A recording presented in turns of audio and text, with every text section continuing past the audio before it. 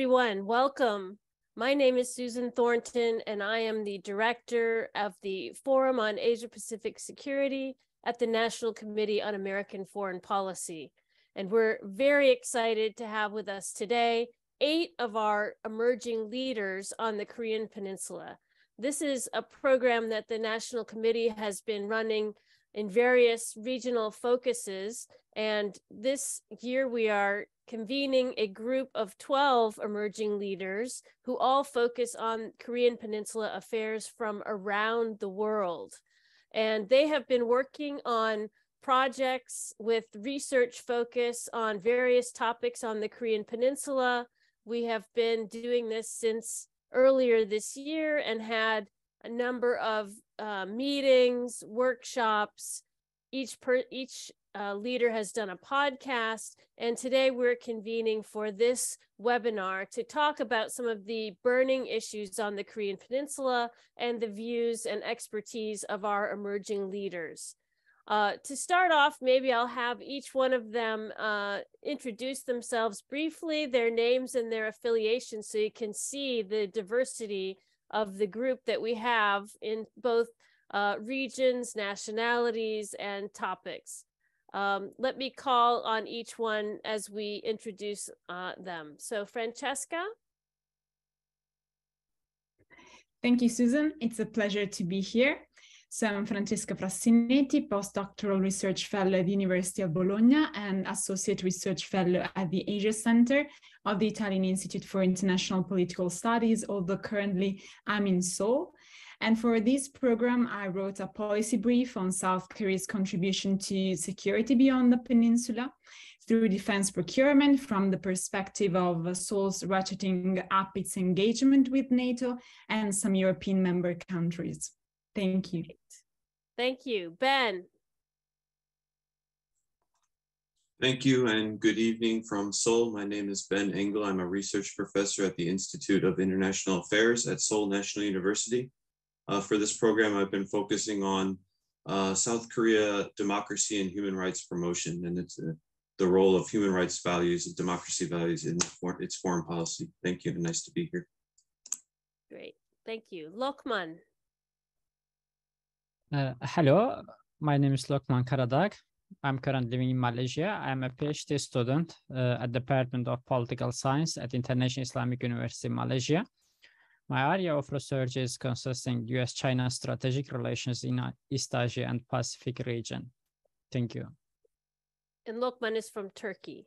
Maria Laura. Yeah. Hi, everyone. I'm Maria Laura De Angelis. I'm based in Brussels, Belgium, Europe. I'm the co-founder of Asia Guild, an organization dedicated to interdisciplinary and interlevel cooperation among professionals working on and within East Asia. And my work within this program focused on US DPRK nuclear negotiations in the new international context. Thank you. And Maria Laura is also from Italy. Dylan. Yes, good evening and thank you very much.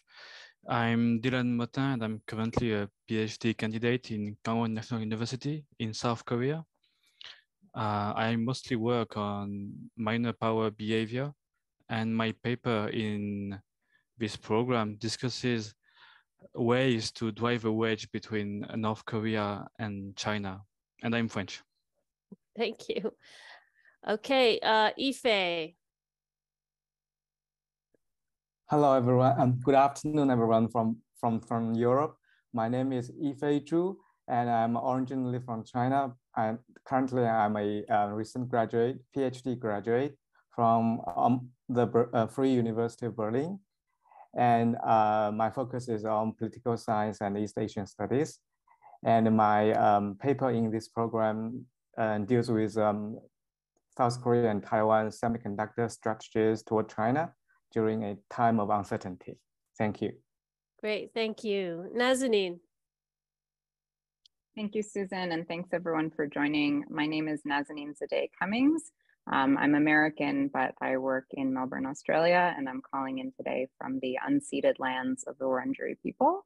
I'm a lecturer in humanitarian studies at Deakin University and the Associate Director of Research at the Center for Humanitarian Leadership, which is a Deakin University Save the Children Australia partnership. And my research focuses on humanitarian re-engagement with North Korea. I think Susan, I'm sorry, Susan has frozen. So while we wait for her to jump back in, let's move on to Jamie. Sure. Hello, everybody. My name is Jamie Withhorn. I'm originally from the United States, but I'm currently living in Oslo, Norway, where I'm pursuing a master's degree in peace and conflict studies at the University of Oslo. I'm also a research affiliate with the Oslo Nuclear Project at the University of Oslo. For this program, my paper largely focused on how to better engage existing bilateral relationships between the United States and the Republic of Korea to better leverage open source analysis for better understanding North Korea's nuclear program. Thank you. Terrific. Thank you very much. I noticed that my internet is a little bit unstable, so hopefully I won't drop off here. But let's get right into the discussion. There's a lot to talk about. Of course, top of everyone's mind when we're thinking about North Korea is the security situation, which has become dramatic again this year, with DPRK test firing a record number of 46 ballistic missiles. Of course, the geopolitical situation around the Korean Peninsula has also become more complicated with Russia's war in Ukraine and deteriorating US-China relations. The US and the ROK have also resumed their largest joint military drills since 2017, so in the last 5 years, and North Korea has blamed these drills for its response in testing missiles. And it seems like both the Biden administration, but also other involved parties have really come to a dead end on what to do about North Korea. There's no engagement currently. We just have this kind of tit for tat escalation. Sanctions and deterrence no longer seem to be working. So the question I like to put to all of you today is, what is there left to do on the approach to North Korea by the parties that have been involved in negotiations? So we have, I'm sure everybody has thoughts on this, but let me go first to you, Maria Laura, since you've written a paper on sort of engaging with North Korea on negotiations, and just see what your thoughts are, and then we'll go around to others. Thank you, Susan. That's the million-dollar question. I think we can break this question into two different ones. As one question is how to re-engage with the DPRK now in the current situation, and a different question is how to approach then the DPRK in negotiations once we have successfully re-engaged. And in terms of the first question, I mean, in my opinion, we cannot, of course, separate the question of the approach to the DPRK from the regional context. So the very first thing to take into account is, although I don't think the DPRK depends completely on China, in the current US-China rivalry, they could not, even if they wanted, engage with the DPRK if China was against it. So a very first point I would like to make is on this, there is absolutely the need to find strategic agreement with China in the interest of everybody to avoid a nuclear arms race in the region, where China, although not maybe supporting the sanction regime, could actually underpin US efforts in re-engage the DPRK in talks. And equally important would be to engage the ROK and Japan to try to stop this cycle of escalations, as what we hear very often is that we, the US, the European Union, the ROK, Japan, we are very willing to talk to the DPRK and ready to engage as soon as the DPRK stops doing something, or as soon as the DPRK does something. And I think we agree that we cannot expect the DPRK to be the adult in the room and to be the first one to break this cycle. So in terms of the first question, this would be my two main first recommendations.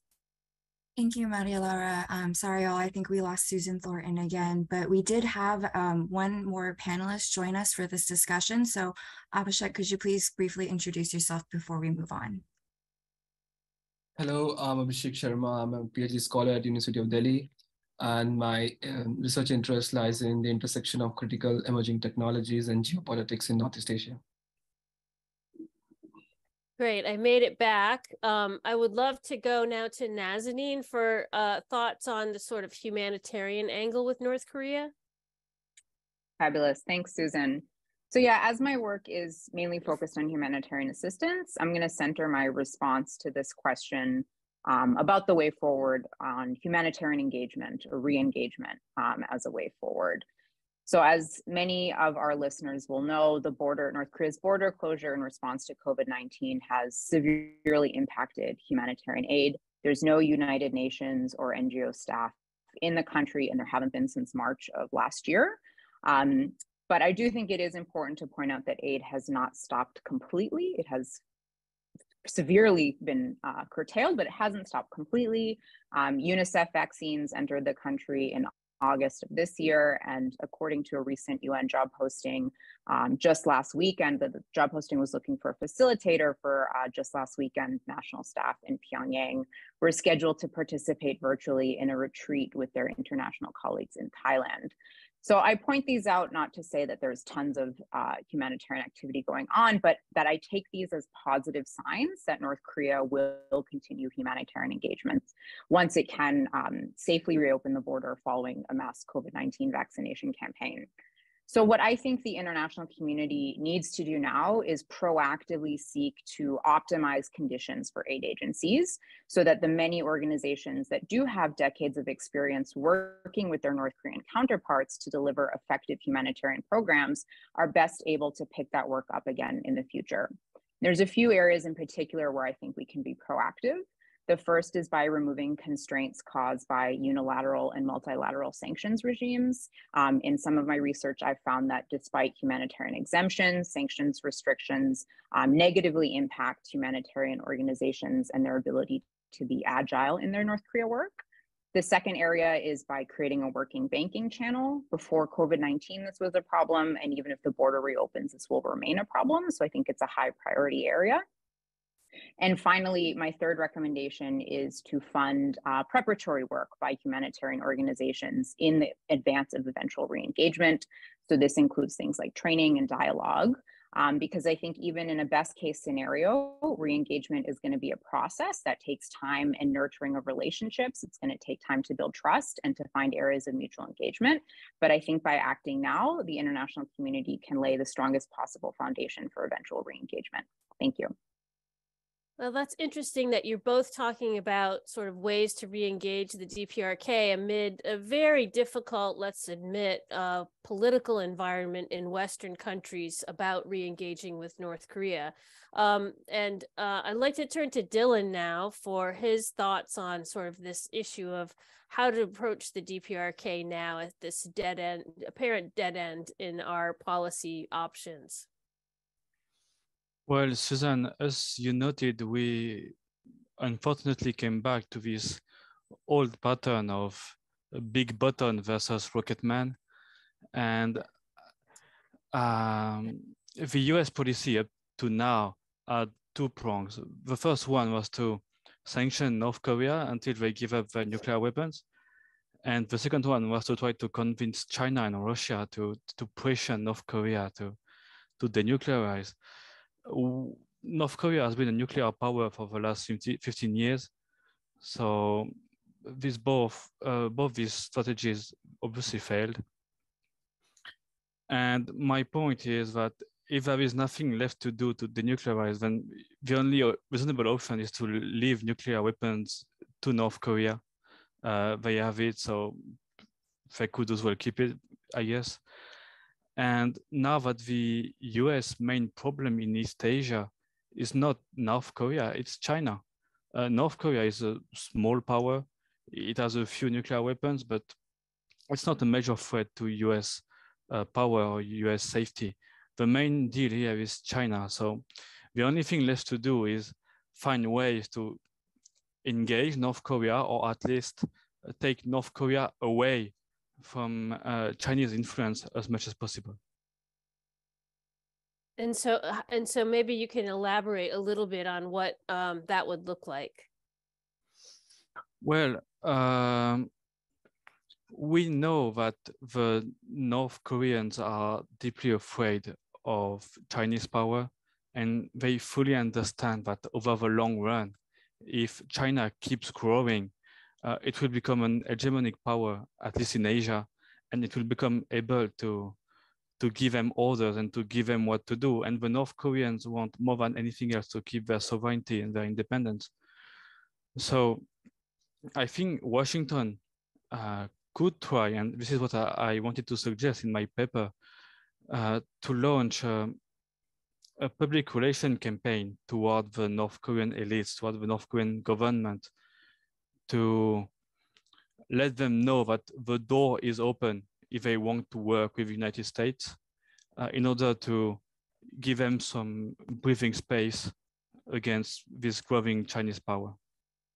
So this would be a kind of a sunshine policy toward North Korea coming from the US to try to pull them a little bit away from the China-Russia orbit, which I think people are very concerned when they look at the sort of China-Russia, North Korea axis in this sense. So very interesting. I don't know if anyone has other points they want to raise or responses to any of these suggestions or additional points. Maybe Abhishek, you wrote a paper about North Korea's cyber,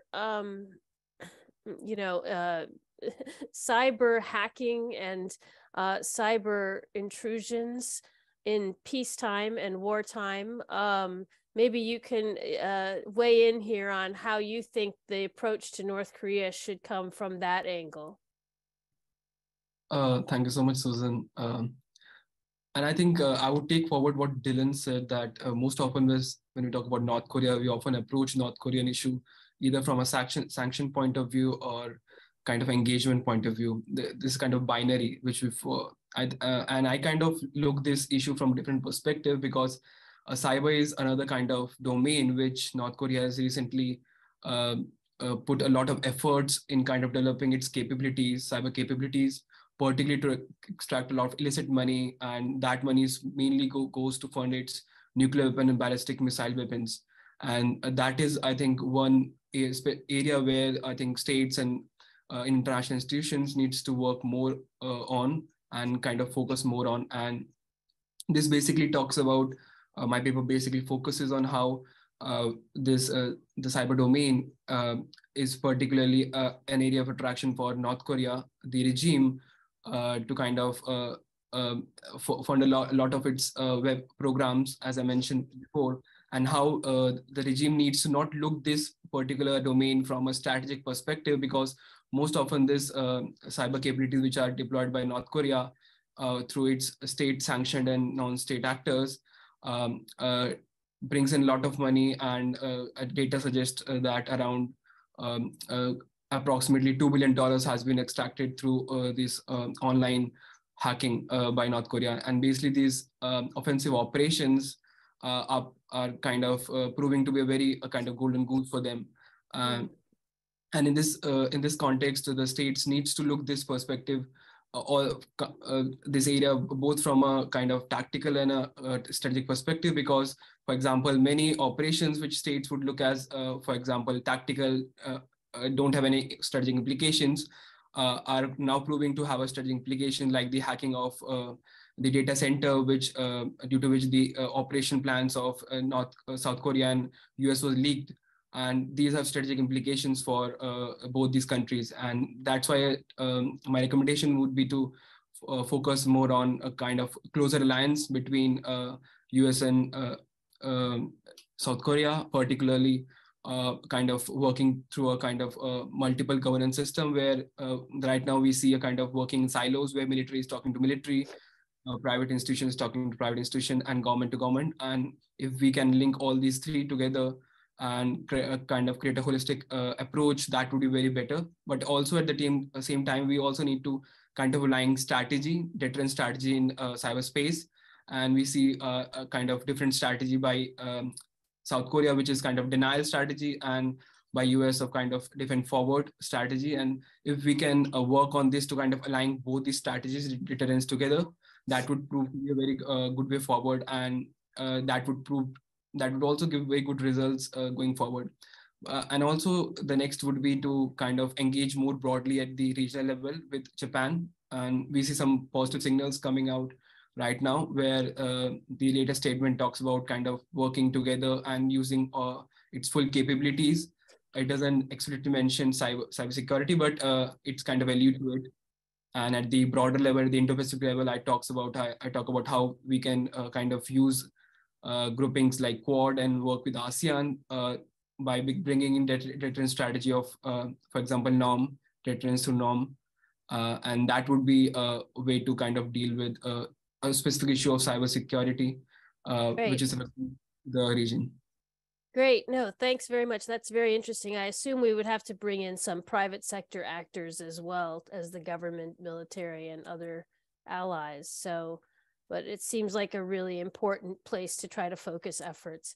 One other thing that our emerging leaders have been talking about, other than the prickly problem of North Korea, and we'll have a chance to get some questions from the audience at the end if anyone wants to follow up on any of the suggestions made here.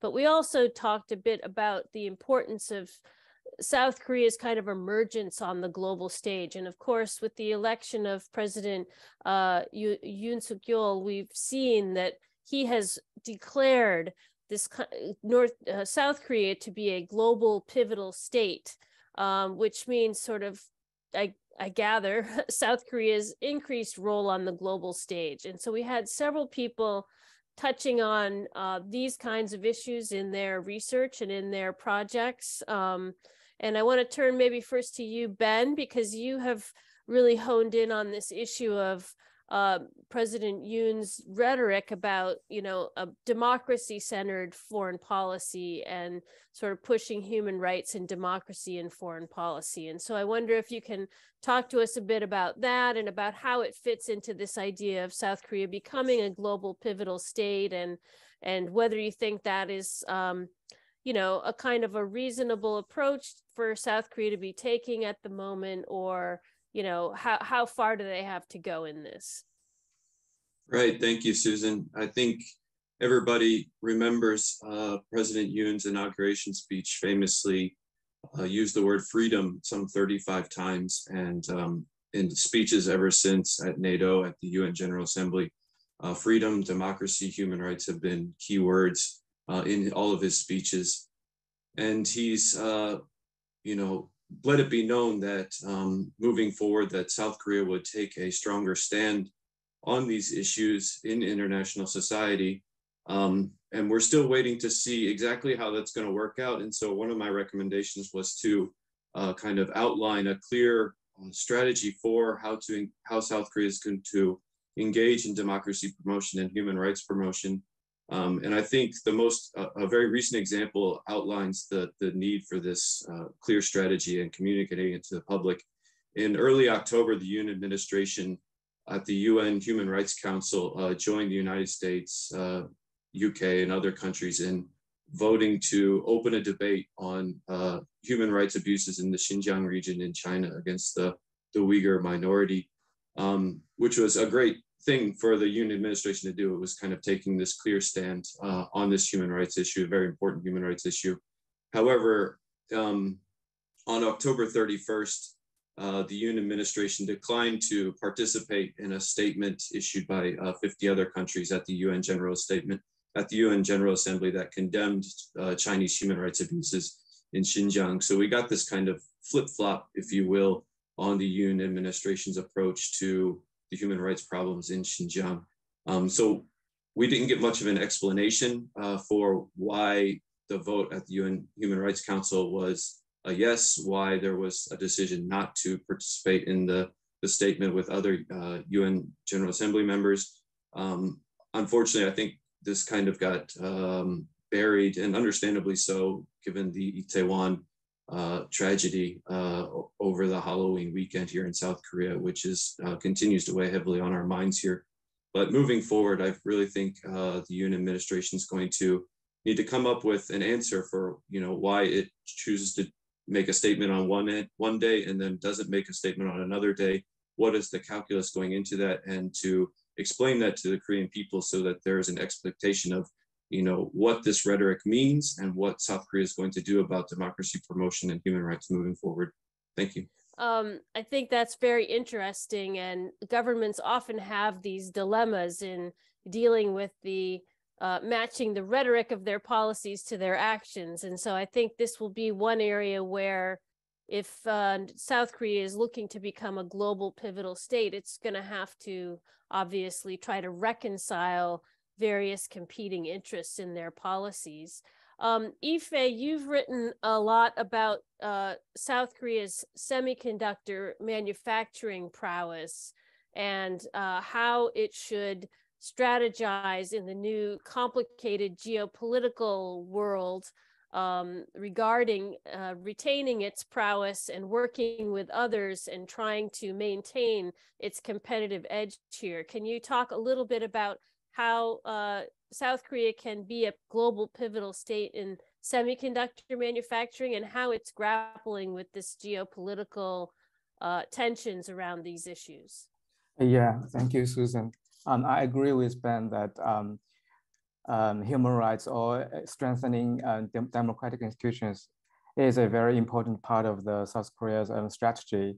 On the flip side of this is, we discuss about the so-called hard power, and economy is kind of a hard power, and strengthening Korea's economy, especially something it has already been a leader, is obviously very important for the survival or even the prosperity of this nation. And I think given the current situation and the strength and the advantage of South Korea, I think what the South Koreans can do to maintain or even move forward in semiconductor is like one thing.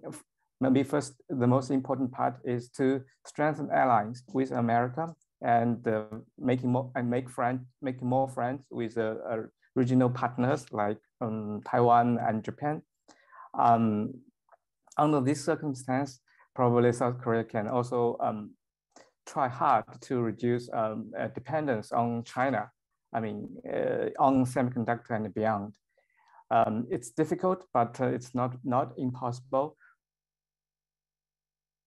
From the latest data, we can see there's a trend of a declining South Korean investment in China and a rise of South Korea's investment in countries like Southeast Asia.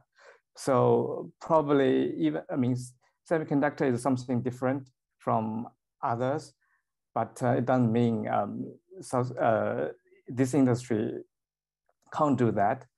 And besides, I think South Korea should be, the sole decision makers together with giant companies like Samsung and SK Hynix, for example, should work closely together, as they always do, to take advantage of South Korea's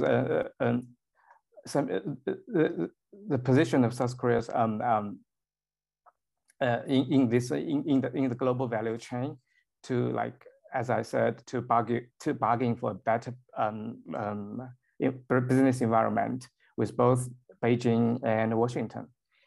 And in the end, I would also think they should also take some preemptive measures in case of the worst scenario. For example, the hard decoupling between the US and China, or the sudden, I mean, maybe not sudden, but the deepening turmoils of Chinese economy? Thank you. Yeah, there's a lot of contingencies now that that business people and big industries like semiconductors have to prepare for and take into account. And I'm sure that lack of predictability is really throwing this sector in particular into a lot of, you know, contingency planning and uncomfortable prospects. Francesca, you've written about South Korea's growing profile as far as the global pivotal state goes in the arms industry and our defense procurement area. And maybe, you know, this is something I think we don't think about South Korea in these terms very much. So it's fascinating to bring this up, and also the extent to which South Korea is, you know, running into any kind of, because arms sales tend to be quite politicized area of industry and commerce. I wonder how that's going in the global pivotal state sort of direction. Thank you, Susan. Yes, I think that as South Korea is trying to navigate renewed polarization trends following Russia's invasion of Ukraine, the Yoon government should double down on diversifying its partnerships and enhance cooperation with countries beyond the region. And of course, I'm thinking about Korea's efforts to deepen engagement also in the security field with some European countries, which share with Seoul the condition of having been on the receiving end of Chinese and Russian coercion. And this diversification effort is vital for South Korea, particularly because we've seen over the years that it is when South Korea projects its middle power ambitions away from these highly contested Northeast Asian security environment that Korea might develop more agency in international affairs. And the Yoon Suk-yeol administration, as you said earlier, has pledged to expand the security and economic relations while making it crystal clear that the US-ROK alliance is the backbone of Korean foreign and security policy, which actually, to me, stands in continuity with its predecessors. And in fact, in the last 20 years, I think that in foreign policy as well as in defense policy, progressive and conservative administrations have shown more similarities actually than differences. In spite of the constraints that we always mention in terms of consistency and continuity, often associated with the infamous single 5-year presidential mandate in South Korea. And so I think that in foreign and defense policy, there have been slight alterations, mostly in terms of performance or rhetoric, without leading to substantive swings. And in my paper, I argue that doubling down efforts to participate in international defense procurement actually allows South Korea to diversify its array of partners and to obtain to a certain extent some flexibility in weathering re-emerging trends of global polarization. However, there might be potential drawbacks to Korea's growing engagement with single European countries because it might be perceived as a complicating factor, as an external factor, complicating elements to the unfolding initiatives to promote more coordination and increase joint procurement among countries within the European defense market in order to prevent further fragmentation within that market. And so, of course, in my mind, first of all, there's the huge deal with Poland that was made possible also because there were some misunderstandings, problems pertaining to, for example, relations between Poland and Germany economy. And so due to the characteristics and the high fragmentation of European defense markets, South Korea, as a new kid on the block in the defense procurement market, actually leveraged on some of its advantages to take these opportunities.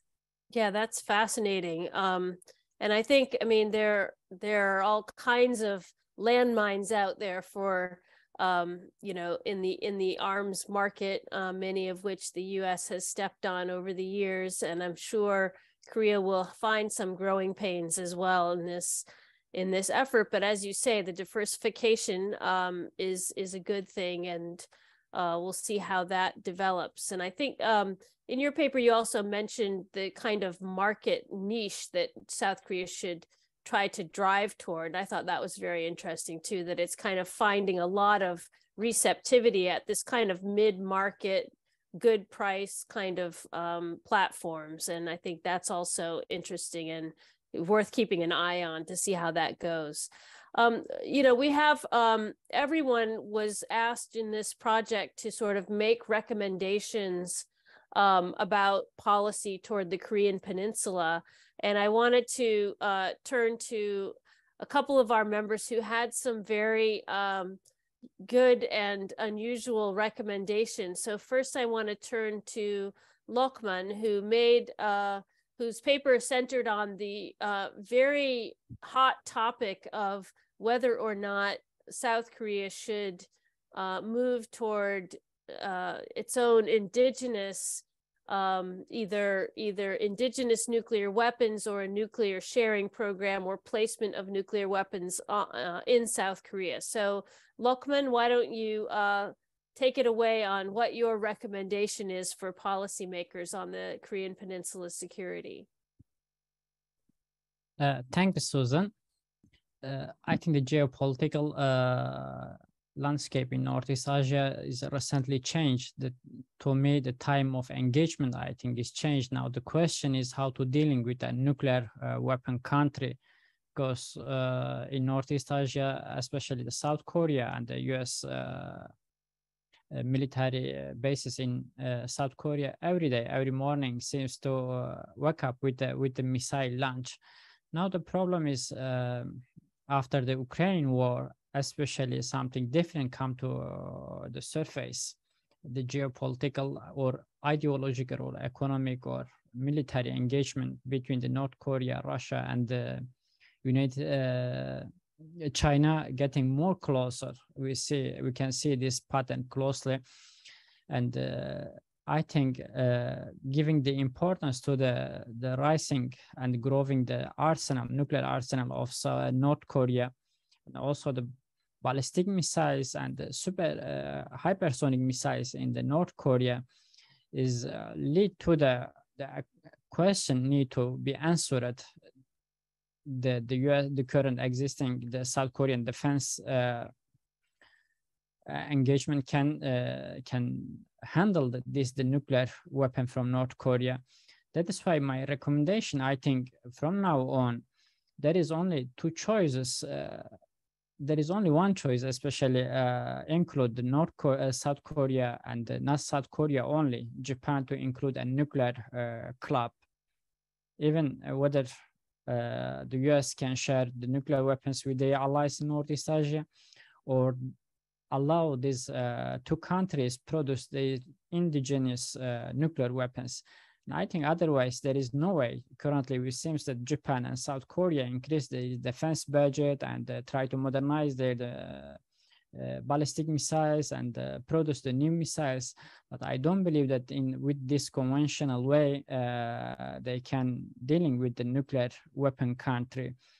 And another things, if the US doesn't allow to this important allies in Northeast Asia, and doesn't allow to produce their indigenous nuclear weapons or share the nuclear technology with these countries, the dependency of these countries will go deeper, and that therefore the burden of the United States will go deeper. And in any case, in a war case with the China or Taiwan around East China Sea or South China Sea, the situation will become more worse for both for the allies, for US and its allies, Japan and South Korea.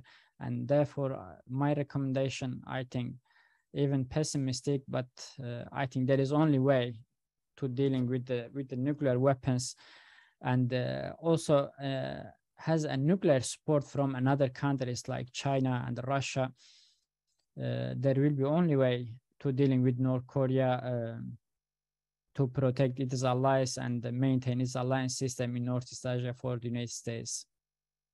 Okay, well, that is definitely a bold suggestion, given that the policies of pretty much all the major countries in the region is to prevent further nuclear proliferation, obviously. But it's definitely something that's being talked about more and more, and I think it will be talked about more and more. So we appreciate that. And I want to turn now to Jamie Withorn, not last but not least again. Sorry, Jamie, but thanks for being patient and waiting. You've been focusing on sort of how to get better information on what's actually going on in North Korea. And so I'd be very curious, since you've been studying the information that's available on North Korea for so long, what your recommendation would be on sort of policy toward improving security on the Korean Peninsula. Yeah, great. Thank you so much. I think really my recommendations kind of stem from something Dylan raised earlier, and that's essentially that the world has to get used to a nuclear armed North Korea, whether they like it or not. And so I think an important avenue forward then is going to be nuclear risk reduction to ensure security on the Korean Peninsula. And as a part of that, I think establishing information and facts on the ground is the first prerequisite of nuclear risk reduction.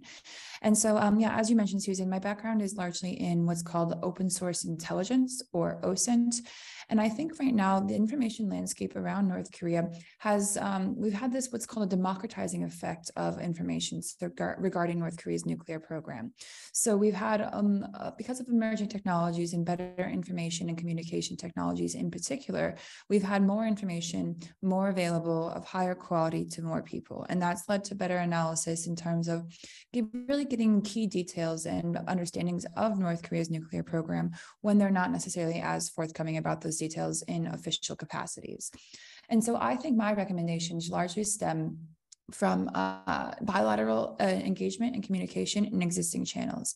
I think that the United States, right now, I think we're seeing a lot of open source intelligence work coming from the United States. And I think that we have a duty to share and train in terms of methods and practices of open source intelligence analysis on North Korea's nuclear program, particularly with allies such as the Republic of Korea. So I think in using existing communication channels, we could then establish sort of like trainings and educational approaches into better understanding, one, the limitations, as well as the successes of potential open source methods into investigating and learning more with more certainty about North Korea's nuclear program. I also think that a large part of OSINT's power is not necessarily in revealing information that classified or, formal state intelligence organizations would gather, but rather it's the public aspect, the public discourse aspect. So I think by further engaging not only necessarily the formal bilateral communication channels between the United States and South Korea, but also by engaging the public in terms of how to better understand and better engage with information about North Korea's nuclear program would be a really advantage for, I guess, beginning to understand risk reduction more comprehensively. So starting from the ground up, I guess, in terms of engagement and better understandings of methods, resources, et cetera, on open source information about North Korea's nuclear program would be a really great pathway forward for nuclear risk reduction on the Korean Peninsula as a whole. That's really interesting. Thanks so much. I mean, what I'm taking away from our panelists here is that there's a sort of a two-pronged kind of impetus for moving forward with North Korea. One, it seems like most people think that there needs to be more engagement directly with North Korea. And it's interesting that studies have shown that during periods of engagement with North Korea, we see their testing of weapons and some of the more aggressive moves that we see time to time from North Korea are diminished in frequency. And so that would seem in and of itself to support more engagement. But I think also all of you have made very good points about the value of engagement and the importance of trying to engage directly with North Korea. And I think the other thing that's coming through from our panelists is sort of this idea that, denuclearization as the guiding star of everything about our approach to North Korea needs to really be put in the back seat, if not further away for now. And we need to focus on more practical realities, like trying to do risk reduction, Okay, I think I'm back. Sorry.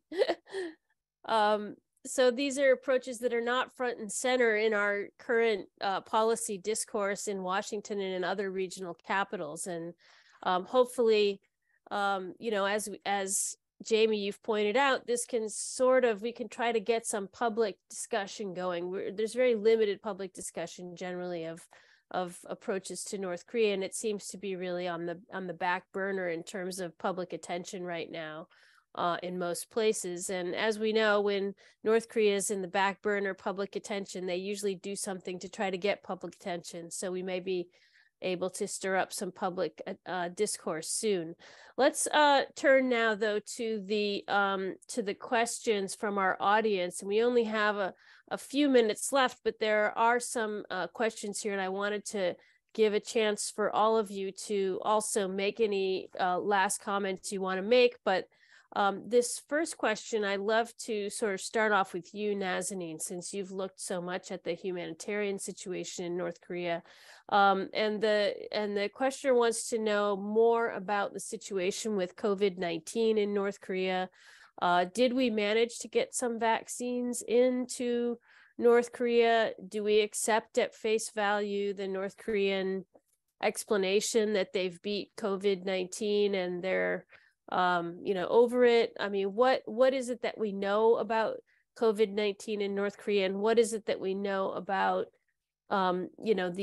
the closing of the borders, I guess, in North Korea, and whether or not they're opening now? Do we think they're through COVID, etc.? So if anyone has any perspectives on this, feel free to join in, but I turn to Nazanin first because she's been looking at this so closely. Sure, this is a great question. I think another $1 million question. I think, we have the official, so meaning from official North Korean sources, story of what has happened. North Korea speaks of fever cases rather than confirmed COVID cases.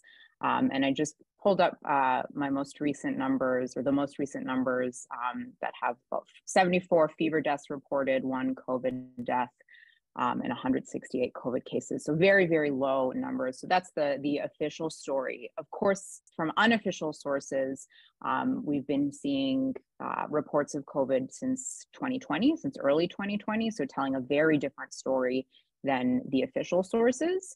We don't have humanitarian organizations on the ground as we would kind of in pre-COVID times to give their understanding of the situation that they derive from their working with their North Korean partners. So what the situation on the ground is, I can't say. What I can say is that I do share the concern of the UN Special Rapporteur on the situation of human rights in North Korea, Elizabeth Salman, who earlier this year said, and I'm going to quote her here, "With the prolonged shutdown of the border, I'm worried about what is happening to the 40% of the population who were already food insecure before the COVID-19 outbreak."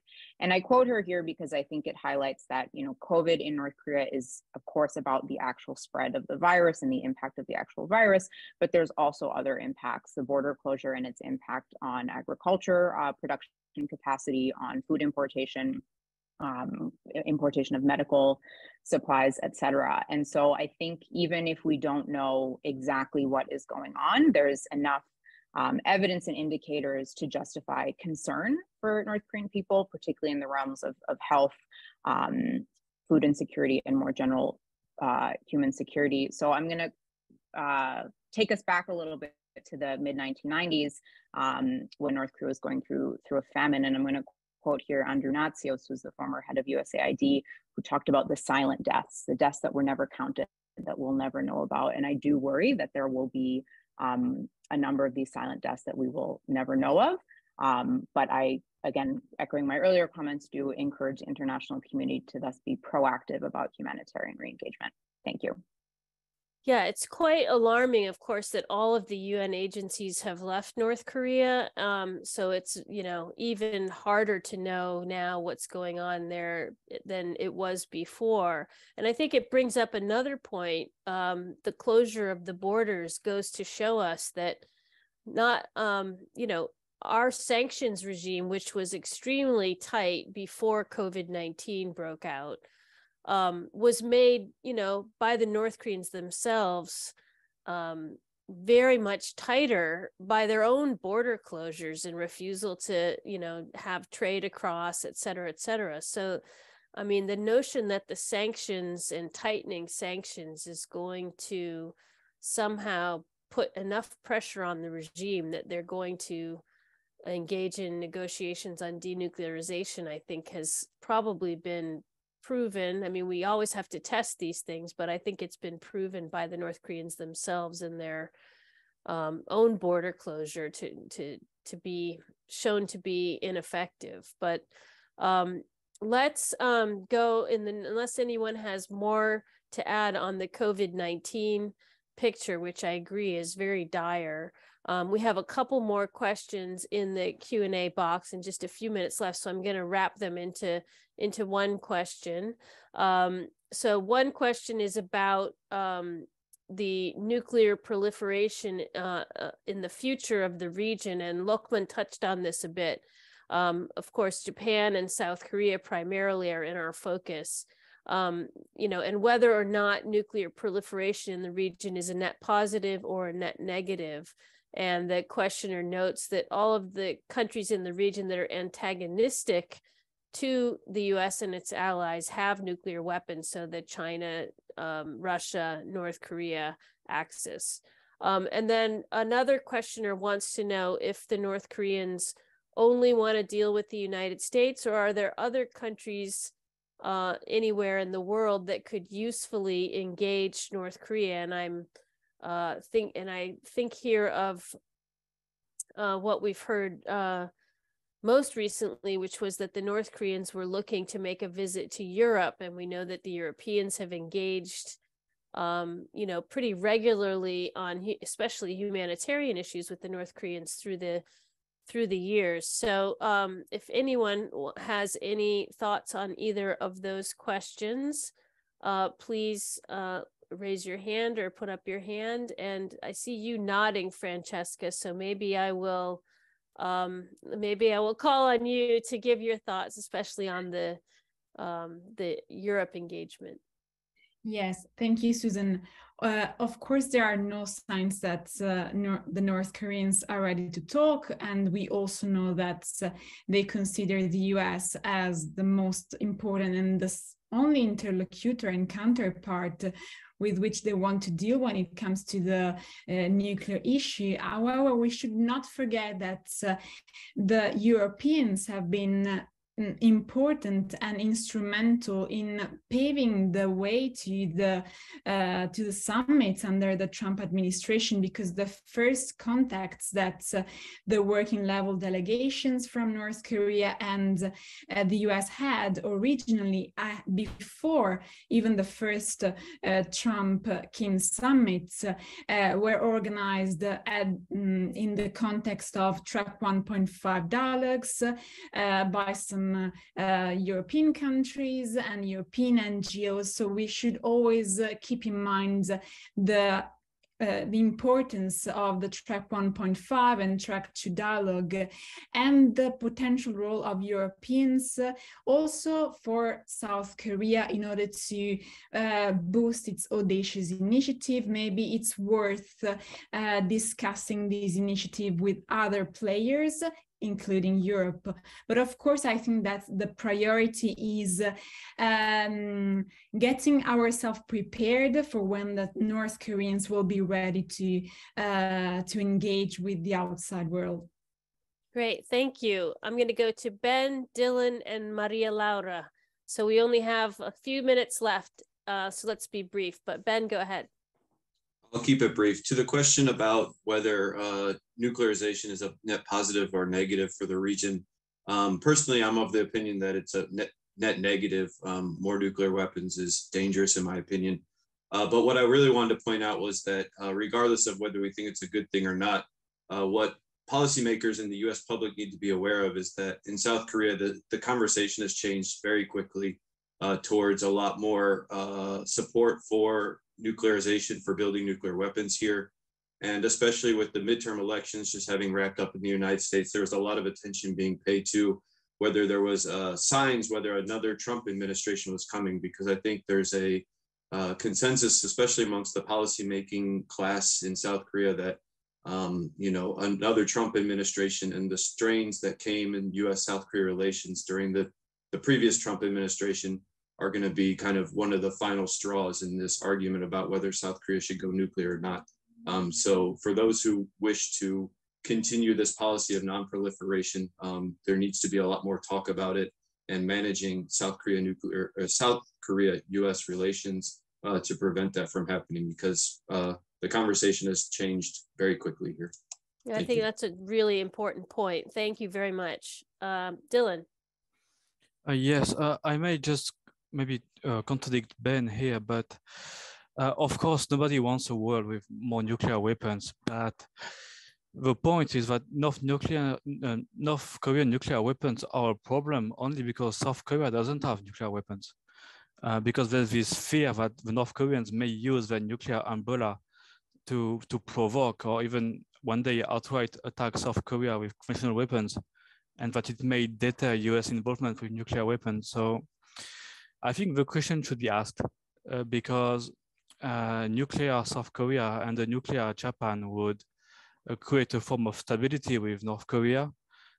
It would also deeply help deter China in East Asia, and that would really help to decrease the burden waving on America in East Asia. We have a lot of hands now going up. So I'm going to go to Maria Laura and then Abhishek. And Jamie, did you have your hand up? Okay. Maria Laura and Abhishek, go ahead. Thank you, Susan. Now, for the first question, actually, I have to side with Ben in the negativity. As you know, in my paper, I argue that the US policy approach has to be realistic and thus has to recognize the DPRK as a nuclear power, but never to accept it. And that's because actually the development of nuclear weapons is going towards tactical nuclear weapons. So I do not see further proliferation as more stability and deterrence. I see it actually as something that could have very dangerous outcomes in the future, especially in a region that is not very stable. So actually it should be the opposite. It is true that China and Russia both have nuclear weapons, but to go back to only deterrence in terms of the nuclear should be the first priority. And in terms of the North Koreans wanting to deal with the United States, I mean, I think it is true that that's a priority because of what Dylan was saying as well. I mean, they need to create a balance to Chinese influence. Therefore, a changed relationship with the United States, it's vital for the DPRK's survival, and it's a precondition to actually change their status.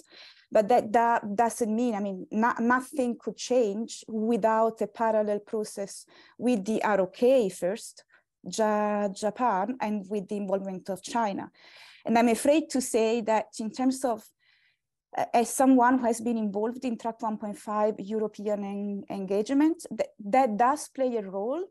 but only when talks with the official talks with the DPRK are off, because at that point there is no communication with the DPRK, and that's when the Europeans, as Francesca was saying, actually do play an important role, I think. Great, thank you. Abhishek, you have the last word, and then we'll close out. So I'll be just very brief.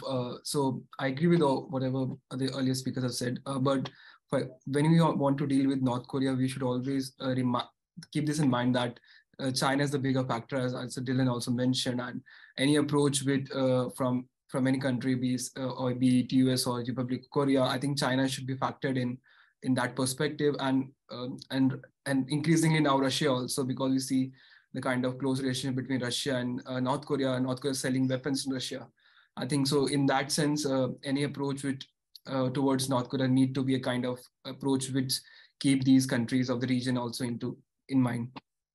Well, one thing that's clear from all of the presentations and comments today is that the region is becoming ever more complex. And although North Korea has always been a very complicated problem to try to address, the deteriorating geopolitical situation in the region is making all of these problems even more difficult to find solutions to. So I really want to thank all of our panelists today and all of our audience attendees. Thank you for being here with us. Thank you for allowing us to introduce you to our Emerging Leaders Project and our emerging leaders and their fantastic work and ideas. And I hope you'll continue to tune in with us.